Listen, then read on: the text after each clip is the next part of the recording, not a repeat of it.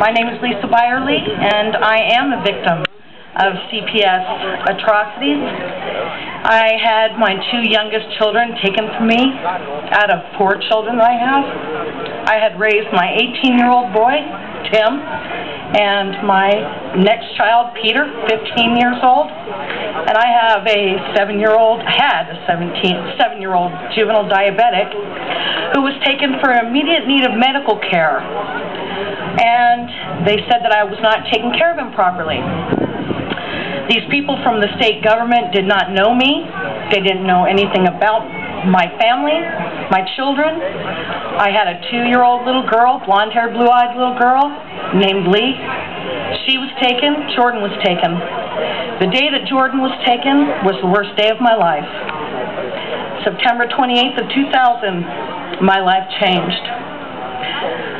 I never liked politics, never wanted to have anything to do with politics since I was a little girl. And then all of a sudden I was thrust into CPS, government, people, state actors, kidnapping children, and having these beautiful, precious people that we love taken away from us. How can our government do that? How can we let them do that? What has happened to our nation? Back in the days of Monpie Ingalls, do you ever see kids being taken away from their parents? No. What has happened to our nation? We have to stand up. We have to be angry about this. That's right. Angry, angry, angry. Yeah. Absolutely. CPS is kidnapping our children. Absolute kidnapping. And they have immunity for doing this. It's like a pass. Here, go ahead and take my child. And we're allowing this to happen. Well, you know what, folks? It's time to stand up and say no more. We don't want this. We don't want your governmental interference in our lives. This is corruption, folks. There is a price tag on our children's heads. This is it right here. It is all about the money, people. There is a price tag on our children's heads every time the state takes a child. That's money that goes to the state. Title IV funds, federal funding here in this state. Okay? This is what's happening. People, we all ought to be afraid. People coming in and stealing our children. We have to be afraid of this. Okay?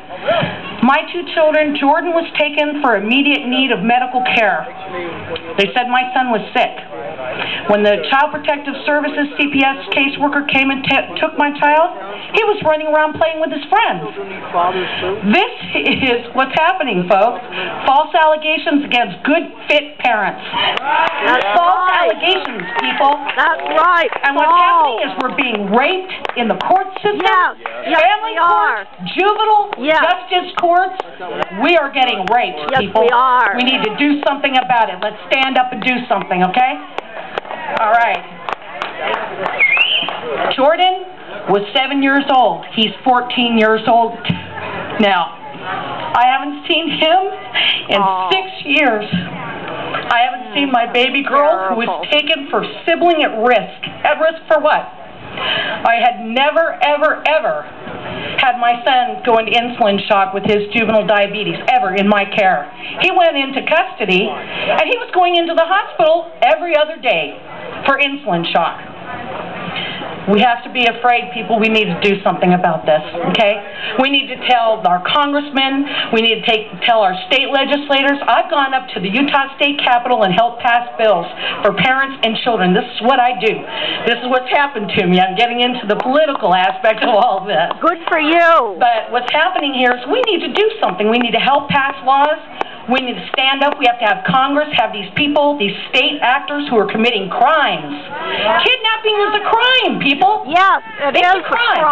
And they need to be held accountable for this. That's and I have not seen one person in our state, in the state of Utah, be held accountable, not once, in what's happening here. Judges taking our kids away from us and letting this happen and just raping us with